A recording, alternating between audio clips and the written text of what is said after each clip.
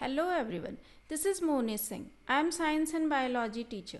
In every field of life there is science. Whatever growth and development we can see in our surrounding is due to science and technology. Science is what we do to find out about the natural world. Science produces accurate facts, scientific laws and theories. Natural science includes physics, chemistry, biology, geology and astronomy. Biology is the study of living organisms, their structure, behavior, origin, distribution, etc. So many new diseases occur every year in this world: swine flu, SARS, Ebola, corona, etc. Some of these disappeared, while few are repeated every year. These diseases are caused by microbes, especially viruses. Biologists and scientists do research and we get medicines and vaccines to fight and defeat such diseases, such epidemic.